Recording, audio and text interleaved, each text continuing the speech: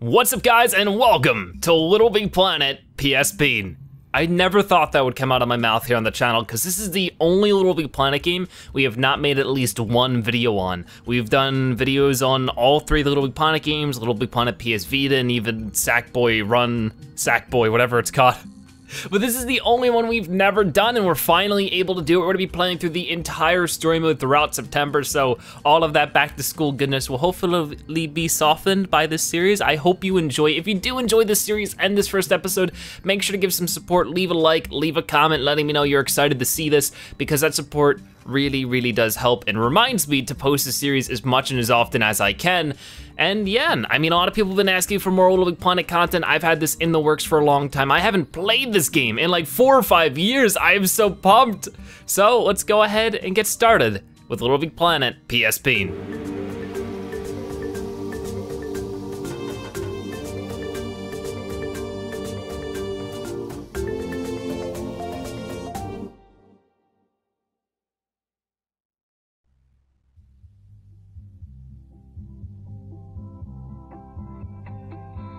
Ideas.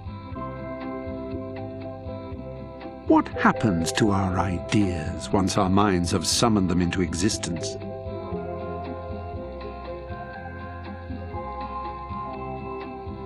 They rise up like balloons caught in a summer breeze.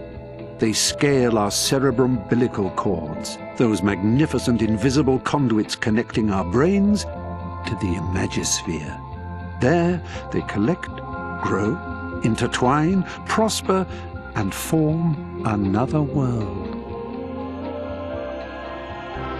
No matter what trivialities the waking world throws at us, our ideas keep coming and adding to that world. A solitary notion on the bus, a random thought in the street, a surreal brainwave in a shop.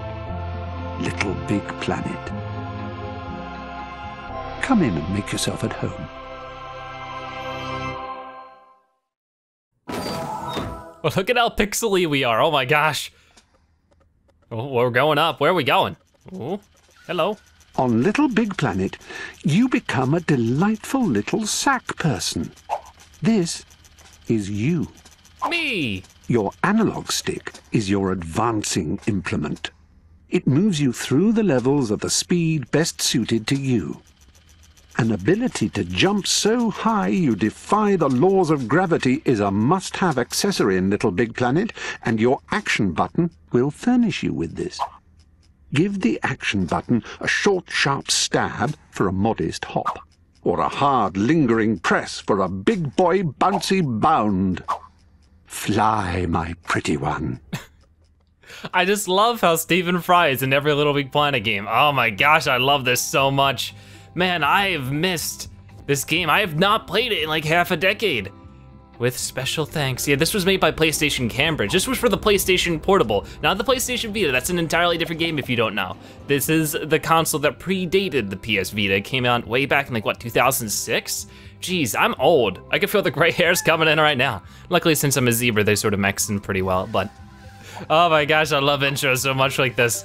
Oh man, because it's so similar to LittleBigPlanet 1, and obviously that one is like the closest to my heart. Oddly enough, LittleBigPlanet PSP is the one I've played the least out of every single LittleBigPlanet game, so this is gonna be really fresh for me, which I'm really excited about. So hopefully you guys enjoy that. It's gonna be a little bit different, because you know, every other LittleBigPlanet game I've played on the channel, like, except for LittleBigPlanet 3, I played that like the first time as soon as it came out, but all the other LittleBigPlanet games, I played them knowing them by heart, you know? So this is gonna be a bit different.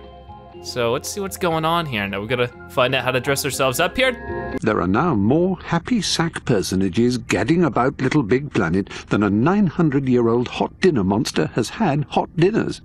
So you're going to need to stand out from the crowd and customize yourself. Press the menu button to access your poppet. Your poppet is your bestest ever chum. It's always there when you need it. So let me introduce you to this most useful bit of gizmotastic kit then. Use the analog stick to go through the various icons on the poppet menu. Press Action to choose one. For now, select Customize Character. This takes you to your customized character pages. Oh, a quick tip. Did you know that you can use the page buttons to quickly jump from one page to the next? The customized character pages are a veritable walk-in wardrobe of styles and looks the modern sack person needs to stand out from the crowd. Use the analog stick to select an ensemble that not only takes your fancy, but makes you fancy. This is your Little Big Boutique, an enchanted emporium of attire. To get out of Pop It, just press the back button. It'll take you back a level. Then press it again to close it completely.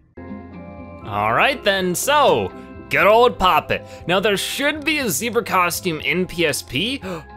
Ooh, here's the zebra skin. We're gonna see if we can't find it, because I don't think it was in, like, I don't know if it's in the story mode like in Little Big Planet 1. I think you can only get it through like DLC. It's really weird, because it's not on the store anymore, but if you look at the like Little Big Planet like website listing, it lists as like a DLC. So I'm not sure if we're gonna be able to be our Zebratastic selves. I mean, at the least, we can look a little Zebratastic with the skin, but besides that, I'll smack on some glasses that, okay, I don't look like Harry Potter, so I don't think we need that.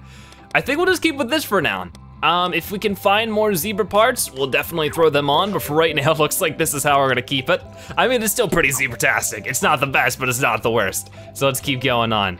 And I don't know if you can actually move your hands around in this game. That might not be a feature. On the face of it, your average Sackboy is an emotionless-looking little critter, isn't he? Well, you can't really judge a book by its cover, because quite the opposite is true. By using your directional buttons, you can give your Sackboy a range of emotions your average soap opera actor would kill for. Pressing the up button will make Sackboy happy. Hooray! The left button will make him scared. Oh. The right button will make him angry. Arr. The down button will make him sad. Oh. By pressing the directional buttons multiple times, you can make Sackboy even happier, or even more scared, angry, and sad. And if you hold the L button down and press the directional buttons, Sackboy will become full of life. Gracious hellos, wild celebrations, sultry dances, and even cheeky little taunts are all part of Sackboy's repertoire. Yes, Sackboy, we'll make an actor of you yet. Ooh, hooray! So it looks like you can't actually, okay, I was waiting for the game to let me play.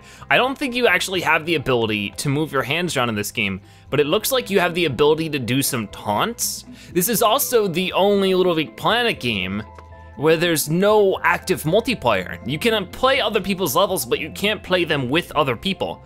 Unfortunately, the online mode for this game was taken down at the beginning of August. It's gone forever, unfortunately. There's no way to play online levels anymore, but the story mode is pretty great in this game, so I can't wait. In Little Big Planet, every day is International Sticker Day. Sack people put stickers on walls, buildings, creatures, creations, you name it. We're sticker mad up here.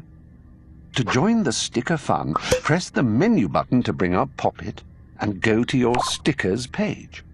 Look at the vast array of sticking stickers available. Pick one with the analog stick. Select it with the action button. Now, let's stick it to something. Move it around the world using the analog stick, like this. Holding down the L button will allow you to scale and rotate your sticker with the analog stick. Up and down to make it bigger or smaller. Left and right to rotate it. Then stick it down with the action button, which you can do as many times as you want. The back button gets you back to your Pop It, where you choose another sticker. Keep hitting the back button to get out of sticker mode and your Pop It. Stickers.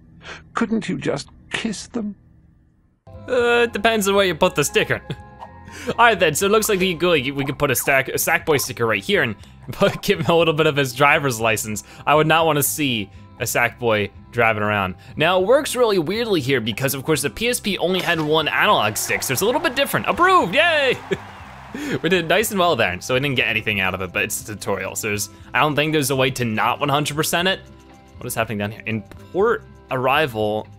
Oh, I guess because we're in a box, I get it. All right, this is cool. Oh, I like all the photos. Is that like Mario 64? Can I hop through them and go to another world? No? Oh no, another, what is with this game and elevators? Whoa, whoa, and here we are, hey! So there you go, there's the tutorial. Hooray, Little Big Planet. It's weird because the game refers to itself as Little Big Planet, but it's actually Little Big Planet PSP. Like the story mode is completely different from Little Big Planet 1, so don't worry about that. This is a brand new adventure. Ah, at last! We've been expecting you. Welcome to Little Big Planet. You know, every living creature in the Omniverse has the creative gene. And when you visit Little Big Planet, the imaginatively charged atmospherics zap that gene into action. Your mind goes into make-and-do mode. And when you've built something, created a puzzle or made a machine or devised a brand new level, your brain shifts into the next stage of the creative process, the showy off, look what I can do stage. And why not? We are all aching to see what a keen mind like yours can come up with. But if your creative gene isn't zapped straight away, and you just want to have a wander about to admire what your fellow Little Big Planetians have created, then that's fine and dandy too. So, what are you waiting for? Because Little Big Planet is waiting for you. Ooh, here we go. So, we can go ahead and get started with the story levels now. We might visit Little Big Planet when the whim takes us, but there are characters and creatures that are always there. The Creator Curators. They build and maintain Little Big Planet when you're off doing whatever it is you do when you're not here, and a spiffing job they make of it too. You begin your fantastic journey in the land down under, a mysterious and spiritual realm that predates linear time and is tended by a wise old sage who is said to be the keeper of the very first Little Big Planet idea. Select this Creator Curator by pressing the Action button. They're all very friendly chaps, so don't forget your manners. Make sure you say hello. All right then, so why don't we go ahead and click this and find out what's inside the Down Under. Keep an eye out for these things. Little Big Planet seals. They're kind of map references, if you like.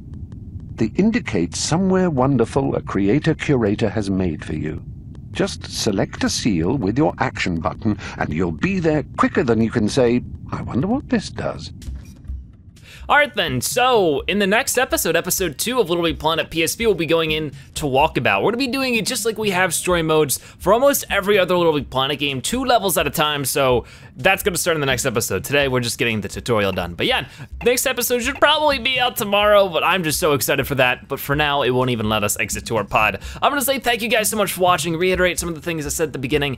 Thank you guys so much for your support through all the Little Big Planet games. My channel wouldn't be what it is today without you guys, and that's why I wanted to do this series no matter what. I actually bought a PS Vita TV thing just for this series, so I hope you guys do enjoy it. It's gonna be fun all throughout the month of September playing this game. It shouldn't be like the longest series ever, but it should be nice and fun, and I've been anticipating it all year long. I've been trying to work towards getting some room made to make this series happen, and this has been the month to do it. So thank you guys so much for watching. If you enjoyed this first episode, like I said already, make sure to give it a like, share it with your friends and family, and of course, comment in the comment section below. If you watch this part of the video, make sure you comment Portable Zebra so I know you've watched the end of the video and that you're a Zebratastic viewer. But either way, thank you guys so much for watching. I'll see you next time. Bye-bye.